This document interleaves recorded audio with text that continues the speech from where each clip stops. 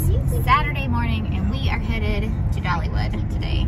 Rose, they're playing 20 questions in the back, but we're almost to Dollywood. So. Anyway, we decided to come down to Pigeon Forge for our spring break trip. To turn slightly right onto Dollywood. I don't know how to get to Dollywood. So. And was just a quick weekend trip. We are staying at, what is it called? The resort at Governor's Crossing. It's kind of like little condos. We've never stayed there before, but it's really nice, and I think we all really like it. And then we're spending all day here today at Dollywood.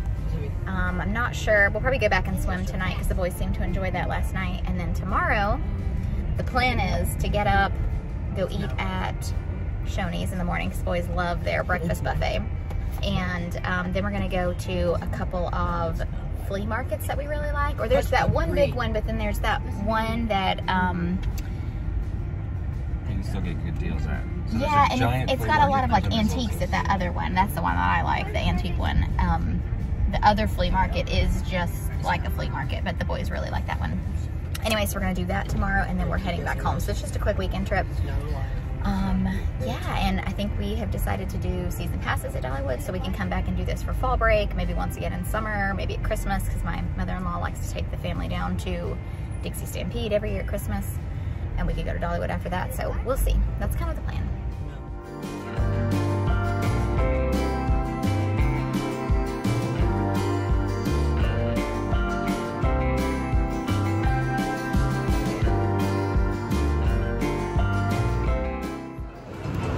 So Ezra and I are sitting here and we're waiting on Daddy and the bros to get off of the Wild Eagle ride. So Ezra, tell me, what was your favorite ride so far today? Probably a tornado. I finally get to ride it. It was fun. He's finally big enough to ride the Tennessee Tornado. I feel like I'm dead. No joke. Okay, so we rode the what was the fire one? The old, it's like an old firefighter. You probably didn't feel it, but I remember feeling just like. That was really fun once. Anyway. Oh wait, I think it was like Glasses 5. So anyway, we're waiting on bros to get off of the Wild Eagle because Ez is not big enough to ride that one yet. No, and then we are going to maybe get some lunch, maybe ride another ride. The wait time on the rides is starting to get a little long, so we may get some of the fast pass things, time saver passes. I can't remember what they're called. Anyway, we'll see. I'm gonna go eat some lunch. I'm kind of getting hungry. Are you? No. You're not hungry? No. We'll see.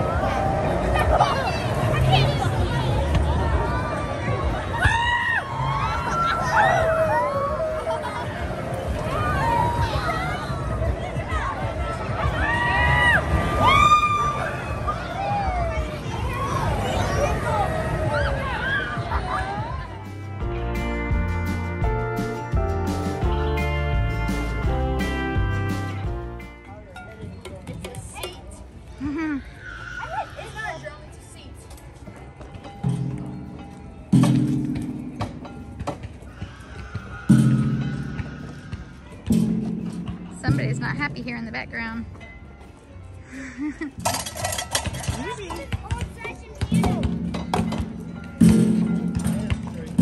Don't work. Yeah, old-fashioned piano. Like the cat.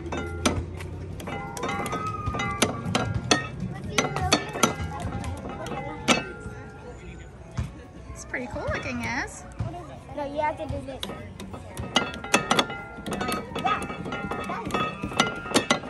You have to make the song beanie. It doesn't work. There you go, Isaiah. Some brushes. Yeah. Try it. Let me see if I can break this. Here's your drumstick sack. Okay? Oh, wow. Glorious. Destruction. That made some noise. That's the best noise we've gotten yet. Yeah. It works a little. Got little cedar needles flying everywhere. All right, guys, let's go get some ice cream. Okay, never mind. Okay, so it is Sunday morning and we are packing up to leave the resort at Governor's Crossing. We've got all of our towels in one spot, all of our bedding on our beds. The boys have packed their suitcases and Dean's taken the first load down to the car. We just have one more right here and our water to go into the car. I've got to start the dishwasher as soon as I finish my coffee. And the boys have all of their Switch stuff to get. And I think that's everything. So when we leave here, where are we going? Shoney's. Answer from the bathroom. We are going to Shoney's for their breakfast buffet, which is one of the boys' favorite things to do when we're out on vacation because we don't ever really eat Shoney's at home, right? We have one in Johnson City. In Johnson City, we've been there like a long time ago. I don't even know the last time we went. But anyway, when we're in Pigeon Forge, we do try to go to Shoney's for breakfast one morning, either there or IHOP. But anyway, we're gonna do that this morning and then we're going to go to some flea markets. And I don't know what else we're gonna get into. We're not like in a rush to get home, but we do have animals that need us, so we need to get back. I need my animal. I need my dog. Yes, Uncle Derek has been taking care of the dogs and the cats, but we're missing them, so we gotta get back. Anyway.